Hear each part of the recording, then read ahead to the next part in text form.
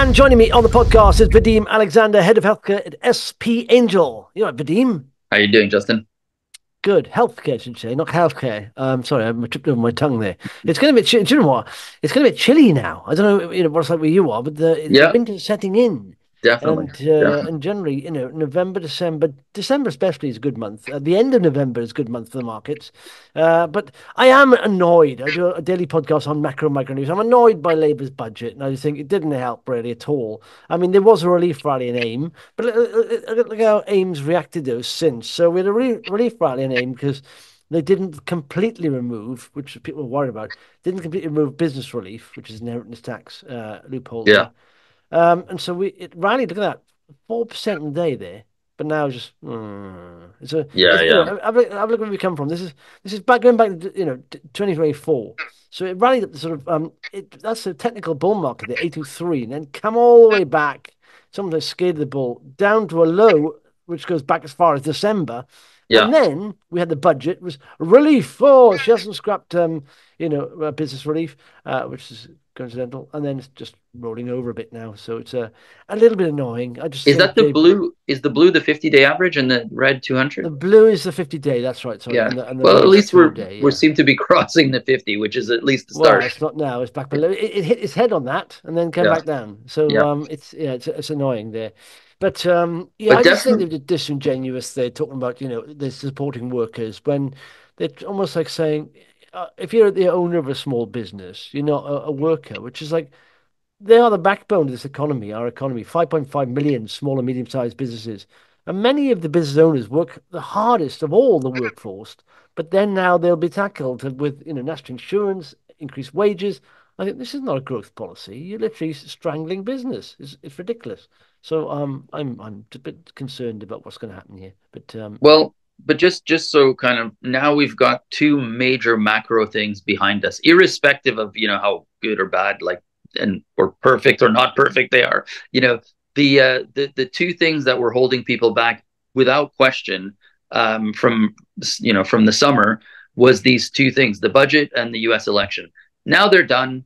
Everyone can at least make plans accordingly, and I genuinely feel like it's a big help to have them behind us. It's true the budget wasn't perfect. It's true some people debate whether Trump is good or bad for the UK, but irrespective, the uncertainty is behind us. And I do mm, think, well, in the US, we've already seen the Trump government has already rallied, it caused a massive rally in shares there. And if that continues, well, then we will inevitably get a spillover effect from that because assets here are already cheap. And people are already starting to look across the Atlantic. We're seeing some funds, U.S. funds, look here to buy stocks. So even in mm. small caps, so that's a good start. Um, Yeah, it's good news. But do you know what? Look at that. It's the FTSE 100. Look at that red line, 200-day moving average. Down, crossing below it. Hasn't done that since February. Now, yeah, there is the rumor that Trump, what people do, I think, well, people do understand, some people do. Trump was talking about 60% tariffs on China, 10% tariffs on the rest of the world. Now, it's mm, inflationary, it doesn't help anyone at all. But these are bargaining positions of his, and he did this with France before, and they had a chat with Macron. I think he made a free trade deal come out of it, basically. That's all he wants. He wants basically free trade deals. And mm. Europe, I think, it puts higher tariffs on America than America does in Europe. So he just wants fair play. He doesn't want to see America, it's America first. And so it is a bargaining tool. I said this in the podcast. I think the bark is worse than the bite. I think, they Mhm. come out. He won't put 60% tariffs on China. I mean, he'll intend to unless they negotiate, so it's just negotiations, isn't it? But like I said, if he does go ahead, it's not going to help us at all with our trade because I think they are the biggest trading part. Well, the single biggest trading partner country is Mhm. America, and then the bloc, Mhm. of course. We trade bigger with Europe than America, but I think we got a deficit or surplus. I think it's 150 billion, and they sell to us by 120. So, Mhm. we don't want to lose that, and so the government need to try and strike a deal with Trump, and he is all about the deal, pretty much. Yeah, yeah. But I guess so. My only I'm looking at this through the lens of biotech small caps. You know what I mean? Yeah, So yeah. you're absolutely right on from a macro view. And I said that initially was that it's debatable whether it's good or bad for a Trump government is good or bad for stocks. And as we see here at the FTSE 100, maybe less so. maybe in some sectors it's going to be better. Um, what happens in biotech, without question, is the U.S. goes first. Okay, and this is because Mm. it's its own beast, right? It doesn't trade on the same valuation metrics as, say, revenue generating companies or well, profitable companies. It's not doesn't trade on multiples. It trades on what's going on in the sentiment around biotech, right? And if the Hmm. sentiment is negative in the US on biotech, it's not going to be positive anywhere. Okay. If the sentiment changes on biotech in the US and starts getting more positive and you see stocks bouncing, then it tends to spill over everywhere. And I would say that it's starting to spill over here to the UK very much quicker than it used to be. It used to take about 6 months when trends picked up there. You'd have a spillover effect onto UK biotech stocks. Feels a bit faster this time, but we're still not in a trend situation. Things are improving quickly there, but it's hard to say whether it's a trend or not. What we are seeing here is we're seeing some stocks bounce off their lows, which is good. Hmm. Name one. Name a few if you could. Yeah, there's a couple of tiddlers that have bounced, and I think you and I have talked about this in the past. There's bounce, a pop and drop, and I Yeah. think I think that's a problem with all of AIM that we've had for the last 3 years. Is whenever there's liquidity, people sell into it to get out.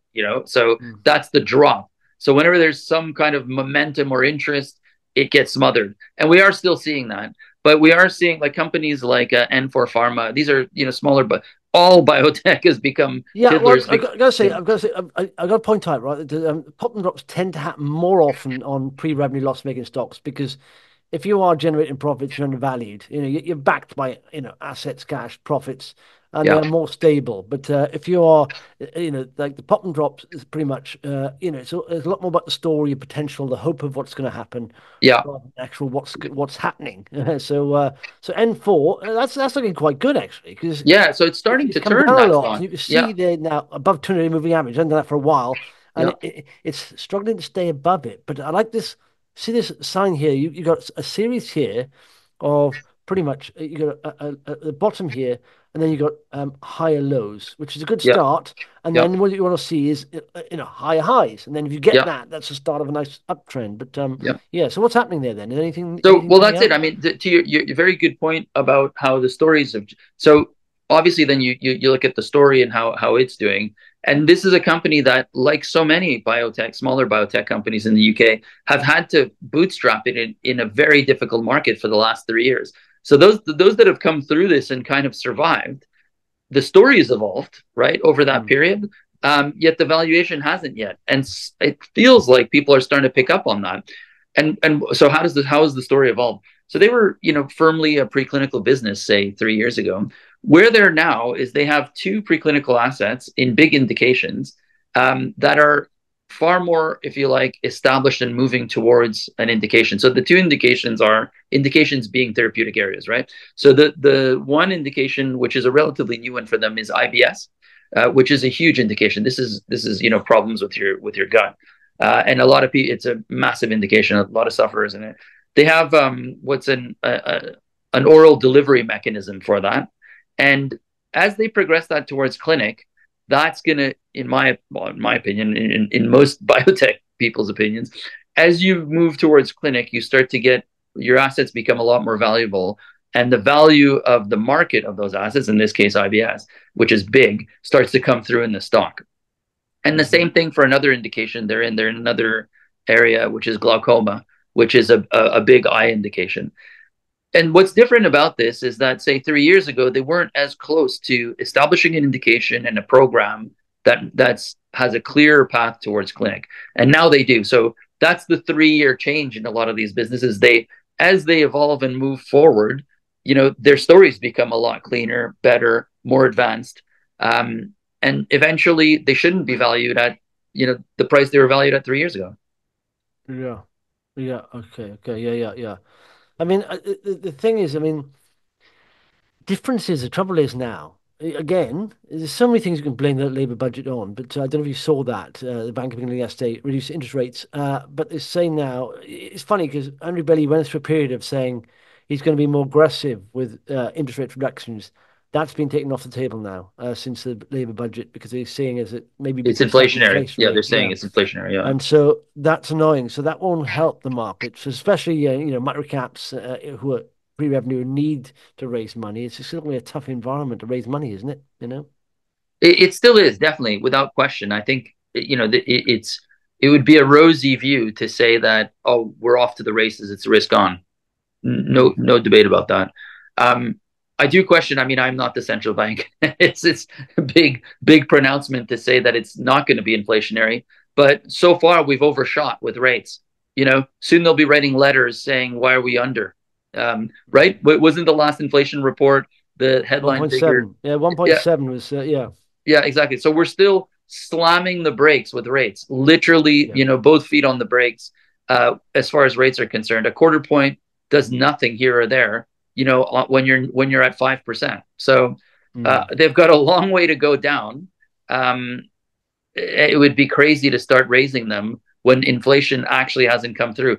To think that the labor budget is so inflationary, I don't think it is. My opinion is it's not that. Let's see the inflation first before there's any talk of rates not coming down. Because you Yeah. have to remember, we're in a very restrictive rates environment. It's not normalized. Yeah. This is not normal, you know? Yeah, I'm questioning whether it's. I think it's difference being, an economist looking at the theory and in practice being a business. And I think Rachel Reeves and Kistam have never worked at a business. I mean, Rachel Reeves have a big business like a HSBC or someone.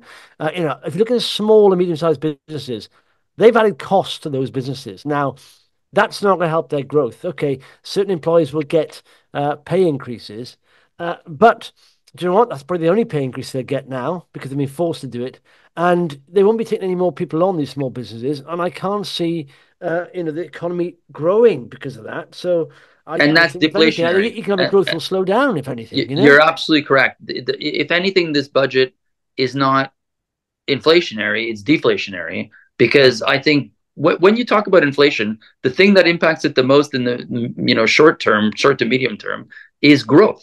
So if the reason you raise rates is to slow down growth, to make it Mm. to take off the pressure on inflation, Yeah, to think that the tax and spend element, the spend element, okay, is what I would say to this is that the tax element slows the economy more than the spend element that they're spending on whatever infrastructure projects. Okay, that yeah, is not going to be anywhere near as inflationary as the slowing of growth by increased taxation, and obviously with the central banks still at 5% roughly, there or thereabouts. yeah. Rates at 4.75% and increased taxes slow the economy. Yeah. Well, the thing is, I mean, it is to a certain extent slightly inflationary. Already this week you've had Sainsbury's, Marks and Spencer's, Wetherspoons saying they're going to have to increase prices because of this. So I think, well done, Labour. You spent years trying to bring the inflation down, and you've got in a couple of months, and you've managed to push prices up. But What was I just their think that will rationale? stop. Sorry, what was People will the just stop spending so much. I mean, people are aware of inflation now. I don't think that people will start buying more stuff. They buy less of stuff. exactly? But Justin, what were they saying? What was their rationale? What was the just so I understand Well, the well, in fact, the owner of Primark said there's going to invest in their subsidiaries abroad now because of tax burden. Basically, they're going to have to. They've done three things, Labour, that's quite hard for businesses. They've given a workers' rights, which means they've got to give sick pay from day one, yeah, yeah. regardless of whether or not they spend a lot of money recruiting people. You may employ the wrong kind of person, or the No, no, person I who's just got it. lazy git. But then all of a sudden they've got sick workers' rights. So they've got that. Then they've raised national insurance Yeah, for yeah. It's employers the NI and bit that you're saying is going to the trickle living down. and the Yeah, national yeah, wage as well. The national wage has gone up as well. So yeah, they yeah, put a yeah, lot on employers within a couple of months, and it's national insurance and the increased minimum wage. yeah, Those two things are saying literally. In fact, there's one. There's a good, but it's worth coming back to question time. There's a guy there who's a multiple entrepreneur, billionaire, Sir Tom Hunter, and he was saying a friend of his who owns a retail outlet. He turns over about 40 million. He owns 30 stores. He said, you know what? Three of my stores now, because of national insurance and the wage going up, three of my stores are now making a loss.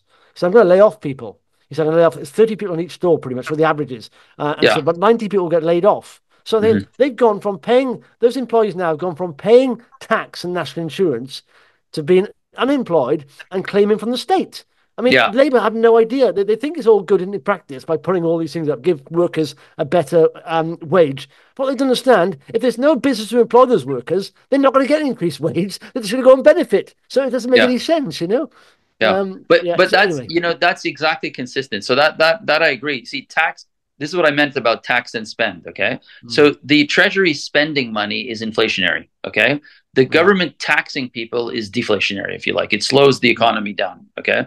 And that's what I was asking about Sainsbury's and all those ones, because to think that they would pass on those costs in terms of food prices, I really doubt it. Okay, in a very competitive environment. So that would be inflationary if they were able to do that. What I think is they're unable to do that because they'll immediately, people will swap away from them to someone who hasn't. Okay, because food Yeah, prices but are it's quick. looking like, yeah, do you know what? I think they'll have to because margins and supermarkets and they're thin, you know, and they've got a Well, lot of what they I would employ a lot of say, people. They're big, you know, they're human resource capital intensive, aren't they? So it's I don't know. Well, in fact, they're all saying it. Weatherspoon's Tim Martin there said all hospitality businesses will have to put their prices. They'll have to. They're struggling yeah, already. So yeah, I don't know. I don't know what's going to happen. But that in effect will not help growth. I mean, they lay people off. So you may have an initial bump in inflation, but the growth will come down. And exactly. It's if the you want it, laying go, people off is yeah, what I was going to say. Is that the yeah, preference between the two? And this is what I've heard about NI. Okay, is that what you'll do is just not hire anymore. yeah, You'll accelerate all the programs, or where people get laid off, or where they're not being, they end their temporary contract or whatever. So it usually translates less into price wars, sorry, not mm, price wars, but into price increases, but more into labor. So mm, that's what I mean about taxation. Normally, what happens is it slows things down rather than causing inflation. Do you see what I mean? mm, Now, a yeah, VAT increase would cause inflation. Of course, that would. But right, trickling through and causing food prices to rise. You're right. But it could be bluster too, right? But my mm, ultimate point is, without question, I mean, I think there is a growth element, that there's a slowing down of growth yeah, in this budget, and I think that's much stronger than any kind of spend element from the government. yeah. So infrastructure, which is inflationary. So I don't believe that it's that inflationary, which brings us back to our point. I think it's more a growth slowdown budget, and if Yeah, anything, that's and yeah, deflationary. So we're and going to get rates coming down. yeah, and infrastructure spend, by the way, the investment they're making, they seem to be favouring these big projects. They take years and Yeah, years to come through. They'll probably be out of power by the time they get the initial investment return on those. exactly, Okay, let's exactly. have a look at some other companies. You haven't got much time. So, Yeah, yeah, was yeah, it ROQ Roquefort? They've popped a yeah, little yeah. bit. So They've just also dropped a little bit. So look at Yeah, that. in that spirit of companies, exactly. So N4 and Rockford, very similar. They're very Mm, small tiddlers, but in many ways, the reason they are is because they've been hit so hard in this downturn, in the biotech downturn. But again, just like N4, they've evolved their story, managed to bootstrap it, and raise a little bit of capital at a time, get through the last 3 years, and evolve the story. And that's exactly what's happened here. I think similar to N4, and I don't think it's by accident that these companies are all kind of going through this pop and drop at the same time.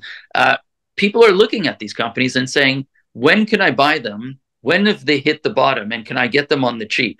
And I think that's where you get this pop. The drop is a yeah, whole bunch of people that are stuck in it for years or whatever, that see liquidity and try to get out. But eventually that washes out. And I think that trend is starting now with a lot of these smaller companies. You're starting to see the pop clear out more and more people, and then eventually people who are fed up with being inside in the investors in these businesses from the last upturn, um, yeah, and eventually the stories come through. And this one, like N4, is starting to see their story to is gaining traction, and that's I think that's the key. And you see it elsewhere, but what is the story here? I don't know much about this company. I've seen it yeah, mentioned. it's a bit complicated. They have multiple assets, RNAi assets, so RNA silencing assets. They also have a Mm, cell-based therapy, so it's a bit of a mixed story, and it's a bit technical in every respect. But I guess the main point is their programs are advancing. They put out an announcement mm, recently. They have a program where they're trying to diminish inflammation. So they have shown some anti-inflammatory effects of one of their programs. But I guess my main point is, throughout this whole period, all of these businesses programs are evolving. and this one, like in Enforce case, they're getting ever closer to clinic. The other one with Roquefort is, I think that they have a deal in place, so that they have some commercial traction already. So even though these are early stage companies, they actually have some commercial agreements in place, and I think they're hoping for more. So maybe that's why these stocks are popping. There may be some anticipation of further deals similar to their first one. I think they have one with a Middle Eastern organization where they're developing programs out of that, and each program that comes of it, adds positive news flow. So that's the main point, and there's some commercial terms there. But I guess my main point is that all these companies they're still around. They're developing. They're continuing to develop. Some are striking early agreements, like in Roquefort's case, and it's just a matter of time before people realize that their sub 5 million market cap businesses shouldn't be worth that. And that's I think at some point it'll happen. And the other thing, just about their ability to refinance, these smaller companies have been pretty cash efficient and able to do quite a bit on little cash. That's why they're still around. Yeah. Well, I mean, you mentioned when it comes to the stage when the bull market really kicks in and raising money becomes a lot easier. They're all become more efficient companies, because they Yeah. had to. They had to bootstrap it pretty much. But I mean, hopefully the drop will, the end of the drop will settle a bit higher than the previous low, hopefully. Yeah. So Yeah. And Cambridge we're Cognition's gone through. Sorry. yeah, Sorry. go ahead. Yeah, Cambridge is another one you should look Well, at. I mean, they're doing quite well, but they've turned the company around. They've cut costs. And then all of a sudden, the CEO just unexpectedly steps down, which is annoying. Yeah. And then, but they've announced some news out yesterday, didn't they? That one of their spin-offs is doing well, isn't it, or something? Yeah, so they put out one of their holding. They hold Oh a yeah. company called Monument Therapeutics, which is exactly as you said, it was a spin out. Mm. I can't remember what their percentage holding is, but it's I think it's significant. 20-odd%, I think. Yeah, exactly. It's a significant stake. Um, 22.1%, yeah. yeah, there you go. And that business is now valued at 8 million because they got a 1 million pound investment for some non-governmental organization, so a charity. Um, but it's one of these health charities that's properly funded. So it puts a kind of line in the sand as to what the valuation of that holding is, and it's a positive. I mean, that means Monument can do more things, can evolve their business, and you'd like to think that 8 million, I think, is the valuation. It's valued at 8 million, 8.35. There you go, you have it right there. So if you take 22% of 8.35, so that's another stake. You can deduct that from Cambridge Cognition's valuation, or at least it gives you some idea of what that valuation is of that holding. Yeah, well, I did read the broker's note. I think was he on? I don't know who it was, but I mean, it's something like they've 10 bagged now on that investment, or something like that. So that's quite good, isn't it? So Well, and they haven't yeah, crystallized it yet, and there's always yeah, risk with that, right? Because it's still a private company. But you'd like to think again, this is the way these things work in time. Should the markets improve, and we're moving towards that slowly, there might come a time when that company is either sold or listed, yeah. and it would probably be, given where we are today, at ever higher valuations. Yeah. Um, yeah, they're still forecasting, an uplift or flat, but improving. The costs they've cut massively recently, haven't they? So hopefully they're going to be headed towards Uh, profitability, and they got some cash as well. Yeah, I mean, look, this one, it comes with its warnings when the CEO leaves. So there's always some Yeah. concern there, right? Um, I don't know how I feel about that. Like, we would like to see some clarity on that and see that Yeah, and that's resolved. annoying. I've said Yeah, before, it's happened to me before. I mean, in fact, Destiny Farm, which is now delisted, but you just step down, no explanation. And I think sometimes it often happens as well, and it can happen when the CEO is just a managing CEO comes in and does something. How to avoid that as a risk, in my mind, is always look for skin in the game. If a yeah, CEO has significant skin in the game or was a founder of the company, they're very unlikely or less likely to step down and just leave. You read yeah, one RNS one morning and the CEO's gone. That's less likely to happen if they owned the company, founded it, and they've got, or they have a big chunk of skin in the game. So, yeah, yeah. Well, yeah, I like, just to tell you what I've done. I've sold some of my stock in this on the back of that CEO departure. yeah. I'm still a holder, but like I sold a third about 3 years ago or whatever of my holding. I sold another third, which would be half of that on that announcement. I found that, well, or in the weeks after. So I find that, like you say, I find that always a little bit disturbing, and just the uncertainty, you know, Yeah. But I still like the company. So Well, I've kept some. I've yeah, kept some. yeah, Yeah. yeah. It's a turnaround plan. And you think, well, Yeah. if it's going to plan, why did you just step down? It's nuts. I mean, anyway, listen. You were late. Do you want to mention tissue Regenix quickly, or Yeah, should we? quickly. Yeah, yeah. I'll just before I go. Yeah, Tissue Regenix. Like, love this business. Mm. Everything is going to plan effectively. Their revenues are substantial. I think they're pushing 35 million, if not higher. Um, you know, double digit growth. All firing on all of their kind of divisions. They have three sides to their revenues. All of them are doing well, and break even now. And effectively, financially self sufficient. Not like the biotech companies we're talking. This is a revenue proper generating business. Well, they put out an announcement saying that they are in a takeover period. So, Mm. but the announcement reads weird. You see what I mean? That the thing that bothers me, like, that's fantastic. If they get taken out, it'll always be at a premium, right? So you just don't sell that. No shareholders would agree to a takeout at market price. It's always done at a premium. So that's moved the shares upwards recently, which I like. And I think that's a good thing. But it was a weird takeout announcement. It was like they were soliciting When interest was from, this? This is one recently. This is now, 4th of November. Is that right? Or was it yeah, or just before that? recently, like last Friday or something like that. Just very recent. It was their last announcement, I think. Well, they've contacted a number of potential counterparties to assess whether the parties would put so basically they haven't received them. They're asking if do you want to buy part of Exactly. it? And I So don't yeah, understand. That's the bit I don't understand. Like, why would you, as in, why would it be that way around? And the other thing is, why a strategic review? So those two things, they're both counteracting forces, right? One mm, is takeover period it's clearly driving the shares up. Okay, so that's why the shares have been bouncing. Um, and then the question, then the question is, how solid is how solid are those takeover discussions, and will they just fall away, yeah. so that one is a weird one. I just thought it's noteworthy because, yeah, it's in a perfect world, we just hear, yeah, it's being taken out at a 50%, 100% whatever the premium is, and then we're all off to the races. It's that's a good outcome.